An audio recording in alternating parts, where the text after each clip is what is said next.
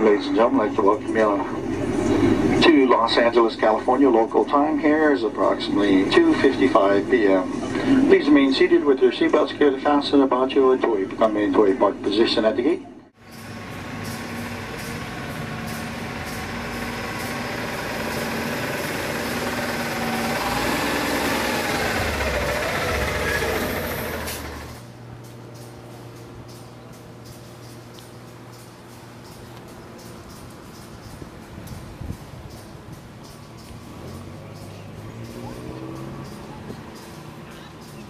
To your chin, not your chest, yeah? To the chin, yeah? To the chin. To the chin. Turn that tongue. Good.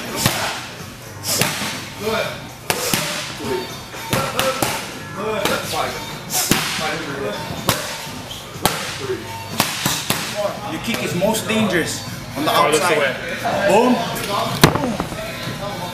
Tight, right? Watch all the same there. Your body will hold this. Exactly. We have black belts, okay? But then we have black belts. Yeah. Understand? Because you have you have pro boxers, then you have pro boxers. Then you have pro boxers. Have pro boxer and real good boxer. No, nothing wrong. He's a specialty. Yeah, that's exactly what I found. Check if the man with the black shirt from Street Media is ready for his black belt. Here we go. What you think? Come on. Man, he just gave me a call, and he shot me a text. He said, "Hey, who are you fighting?" And I was like, "What? What the hell's going on? Did Carlos get injured?" Was my first thing. So I jumped on the best website in the world, bjpenn.com, find out the latest news, and they said Diaz got removed from the main event title fight. So from there, I was just, first thing I guess came to my head. I mean, I never want to pick a fight with the UFC, but I'm really wondering what the hell's going on. I'm in the middle of training camp. I'm up here in California. I've been training for the last 45 days, preparing for this fight, and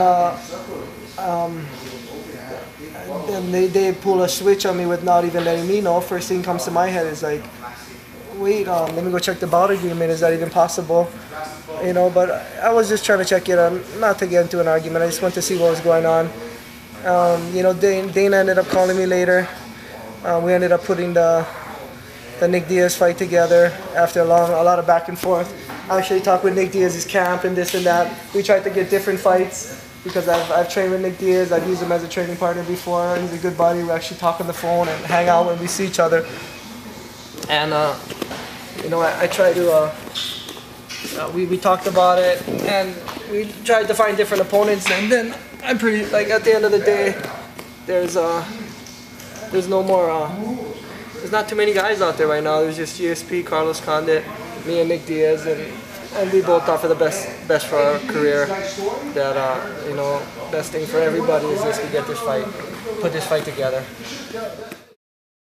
For me, a training camp is a chance to isolate myself and bring in all the best coaches and training partners that I know or that I can fly in from around the world to help me perform at my maximum level. For this training camp, I got Jason Perillo, Alan Goez, Daryl Christian, of course my brother's involved, Bryson Kamaka's involved, and Kenny Johnson's involved helping me train for the fight. So I'm really excited. I expect good things to happen. I'm on a constant journey to finally perform at my best. You know, I've had a lot of great fights over the years, but I don't think I've actually reached my peak, and I want to make that happen one day. Later, bro. Good day at fucking Ruka.